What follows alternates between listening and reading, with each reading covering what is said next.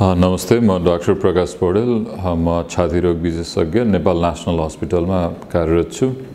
आज म टेलिमेडिसिनको बारेमा केही बताउन चाहन्छु। टेलिमेडिसिन भन्नाले टेली भनेको टाढा, मेडिसिन भनेको चिकित्सा भनेको कुनै पनि व्यक्तिलाई अब टाढा बसेर नै उपचार गर्ने पद्धतिलाई टेलिमेडिसिन भनिन्छ र यसमा चाहिँ टेलिमेडिसिन अहिले रिसेन्ट डेजहरुमा आएर चाहिँ एकदम बढ्दो क्रममा छ। भनेको कतिपय अवस्थामा चाहिँ बिरामीहरू चिकित्सकसम्म सिधै आउन नसक्ने अवस्थामा चाहिँ चिकित्सकले आफ्नो ठाउँमा बसेर नै कुनै पनि इन्टरनेटको माध्यमद्वारा बिरामीलाई हेरेर भिडियो कन्फरेन्स गरेर त्यसको माध्यमद्वारा बिरामीका लक्षणहरू, उहाँहरूका कुराहरू सुनेर उचित परामर्श दिने, उचित सल्लाह सुझाव दिने र उपचार गर्ने प्रणालीलाई टेलिमेडिसिन भनिन्छ। र अहिले चाहिँ यो बढ्दो क्रममा छ। अब जस्तो हामीले नेपाल नेशनल हस्पिटलले पनि अब भर्खर मात्र एउटा टेलिमेडिसिन को सुरुवात गरेका छौँ। ग्लोबल टेलिमेडिसिन सेन्टर भनेर स्थापना गरेका छौँ, जहाँ चाहिँ हामीले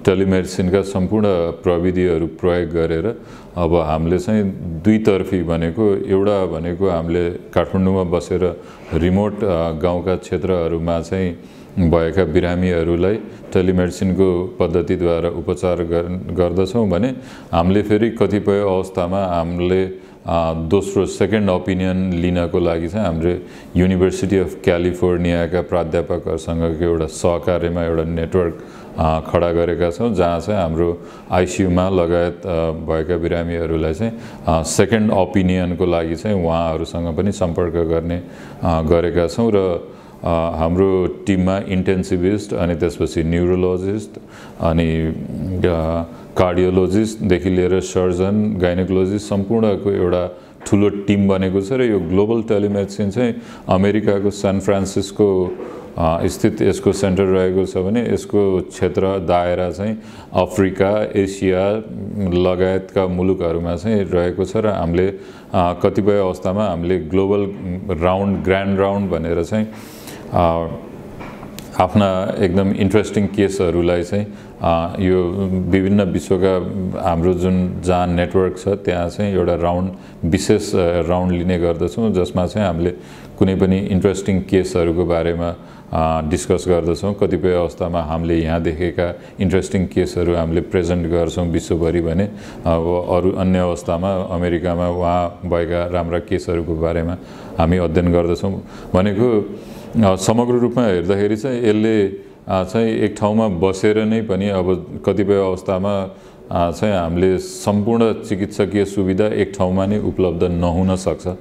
त्यस्तो अवस्थामा हामीले बाहिरको ओपिनियन पनि लिन सकियो र कतिपय अवस्थामा आफ्ना ओपिनियनहरू अब आफ्ना चिकित्सकीय सल्लाह सुझावहरू चाहिँ नेपालभित्रका रिमोट प्लेसेसहरूमा जहाँ चाहिँ कन्सल्ट्यान्ट सर्भिसहरू हुँदैन त्यस्ता ठाउँमा चाहिँ हामीले आफ्नो राय सल्लाह सुझाव पनि दिन सक्यो। भनेको यस्तो चिजको चाहिँ हामीले सुरुवात गरेका छौँ र हाम्रो प्लान भनेको चाहिँ अब काठमाडौँमा नेपाल नेशनल हस्पिटलमा चाहिँ एउटा टेलिमेडिसिनको हब बनाएर जहाँ चाहिँ विभिन्न क्षेत्रका चिकित्सकलाई ल्याएर त्यसमा चाहिँ सर्टेन टाइम फिक्स गरेर त्यो टाइममा चाहिँ अब दूरदराजका क्षेत्रका बासिन्दाहरूले जस्तो मानौँ कार्डियोलोजीको सुविधा मानौँ फर इक्जाम्पल अब आइतबार 2 घण्टाको लागि कार्डियोलोजी सर्भिस भनेपछि कुनै पनि ठाउँको व्यक्तिहरूले चाहिँ कार्डियोलोजिस्ट जहाँ चाहिँ कार्डियोलोजिस्ट उपलब्ध हुनुहुन्न त्यो सुविधा लिन सक्नुभयो भनेर यसरी चाहिँ एउटा हबको प्लान पनि गरेका छौँ। र भविष्यमा हाम्रो लक्ष्य भनेको चाहिँ एउटा इआइसियु भनेर डेभलप गर्ने प्लान छ। इआइसियु भन्नाले चाहिँ कस्तो भने यो आइसियु हो तर त्यहाँ चाहिँ एक्चुअल बिरामी हुँदैन, त्यहाँ चाहिँ हामीसँग मोनिटर स्क्रिन हुन्छ, बिरामीका डेटाहरू हुन्छन् जुनलाई चाहिँ हामी त्यो एक ठाउँमा बसेर अब जस्तो जहाँ चाहिँ अब इन्टेन्सिभिस्ट अब क्रिटिकल केयर एक्सपर्टहरू जहाँ आइसियुमा दूरदराजमा चाहिँ क्रिटिकल केयरको सुविधा छैन त्यहाँ चाहिँ हामीले चाहिँ उहाँहरूका कुराहरू सुनेर चाहिँ हामीले उचित उपचारको प्रविधिहरू उहाँहरूलाई डिरेक्ट गर्न सक्छौँ।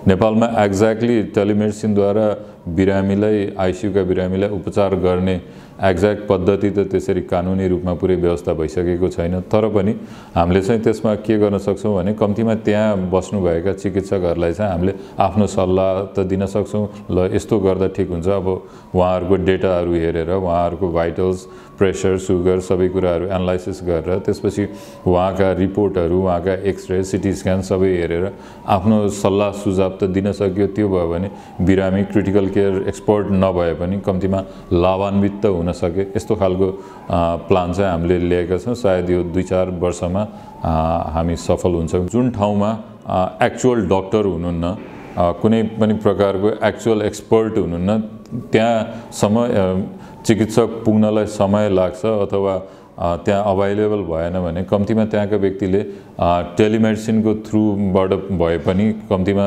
राय सल्लाह सुझाव त लिन सक्नुभयो। कतिपय अवस्थामा उचित सल्लाह बिना नै बिरामीहरू चाहिँ मर्कामा परिराख्नु भएको हुन्छ भनेको त्यस्ता व्यक्तिहरू चाहिँ लाभान्वित हुन सक्नुभयो।